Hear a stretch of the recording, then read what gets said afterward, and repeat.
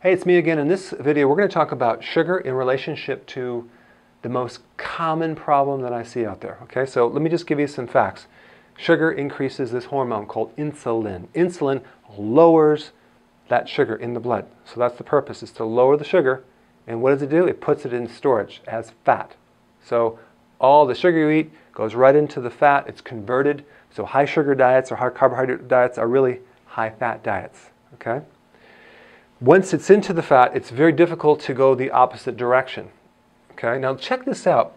If we graph insulin, there's three main types of foods. We have fats, proteins, and carbohydrates. So as you can see here, when you eat a carbohydrate in the form of really a sweet thing, it really raises the insulin pretty high, right? If you eat protein, it will also increase the insulin if the protein is a little bit too high, or you add sugar to that protein, like a hot dog in a bun, hamburger in a bun. You go to a Chinese restaurant and they put it breaded, different meats, all that, or put ketchup on the hamburger. All that sugar and meat will increase insulin. So, but the right amount of protein won't increase insulin. Like if you have 3 or 4 ounces, it will not increase insulin. All right. And then we have fat. Fat does not increase insulin. That's right. That's amazing. So here's the thing. What is the perfect diet?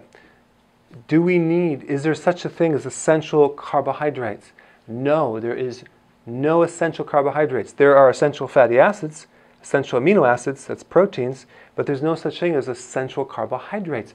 How much carbohydrate do we need, or how much do we require? 0. We don't need carbohydrates.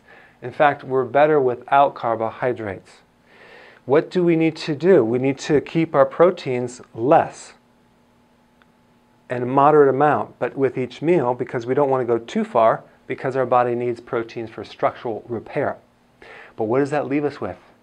You guessed it, fat. So if you are going to correct a problem with insulin, like in a diabetic, a pre-diabetic, like 50% of the population, it is totally and utterly necessary to increase the fat, because that's the only thing that's left.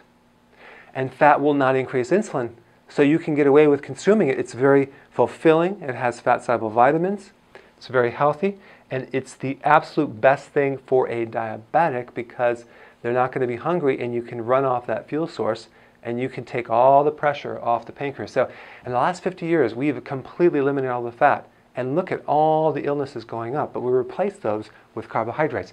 Any of these foods that you see that are light or low fat or skim, what they're doing is they lower the fat and they replace them with carbohydrates.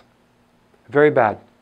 Now, if you're trying to lose weight and you don't have a blood sugar problem, we still want to add fats in there, but maybe we don't want to do a lot of fats. We'll just do a certain amount of fats, just until you're satisfied. Because you could be burning fat, but the fat that you're burning is actually the fat from the diet, not your own body. Okay? But if you're a diabetic or blood sugars, you better increase that fat to be able to heal the entire system. Okay? But I always love when people say, well, I'm doing a diet, and I'm going to lose the weight, and then I'm going to go back to what I was eating before. No. You have to understand, you have to be educated on what to eat and use judgment. But we're trying to just give you principles so you could think with it logically and be aware of what you're putting in your mouth, because fat is very enjoyable, and you could actually have sugar alternatives to make fat taste sweet as well. Okay? So 50% of the population has insulin resistance already, and they don't know it's not showing up on a blood test. Sugar actually stimulates hunger. Yes. Have you ever go to a Chinese restaurant? Oh my gosh. What do? Rice, meat, sugar, lots of sugar. Americanized Chinese restaurants, right? It's all the sugar coating bread, and then they stick the MSG on there on top of it. So this is like a massive insulin spike. What happens? Oh my gosh, it's so delicious. You can't stop eating. You eat more than you should be, and then what happens an hour later? You're starving. Why? Because you spike the carbohydrate, and then you spike the insulin, and it comes down as a low sugar, because the insulin has to work so hard to push all the sugar out, and now you end up with a hyperreactive low blood sugar, and you're going to crave, you're going to be irritable, you're going to feel dizzy and thirsty, I mean, think about what happens when you go to a Chinese restaurant. What do? You drink all this water because you're so thirsty, and you gain 2 pounds the next day. That's not fat, that's water weight from the retention, because sugar tends to hold a tremendous amount of water. Okay, so when you get rid of sugar, you lose a lot of water weight.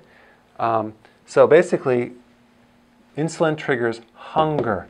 And going on a diet with including too many carbs is like insane, because you're going to be hungry all the time. You're not going to stick to it.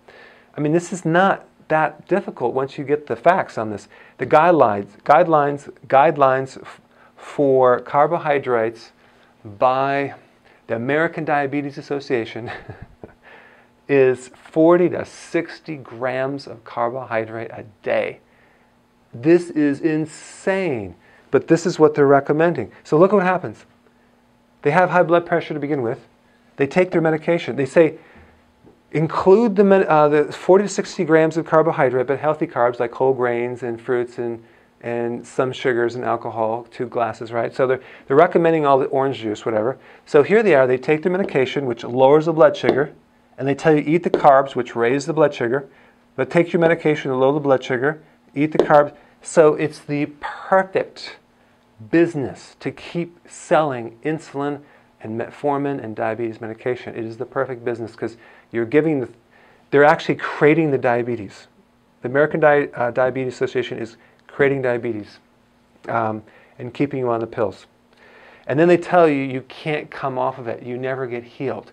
They brainwash the medical doctors into thinking that, no, it cannot be cured. You're on it for the rest of your life and there's no other hope. That's what's out there. It's crap. I believe that near all diabetes can be fully and utterly corrected, but you can't then go back to your same ways. It's just, what I mean corrected is like stabilized. So if you maintain that lifestyle, you will maintain the blood sugars. It's actually one of the easiest things to deal with. 40% of all heart disease is related to carbohydrate and sugar. Yeah, and diabetes. So right there, we could literally eliminate heart disease if we just cut the sugar out. Okay, so I just wanted to kind of give you some basics on the importance of keeping the sugar out of your diet if you have any chance of getting healthy at all.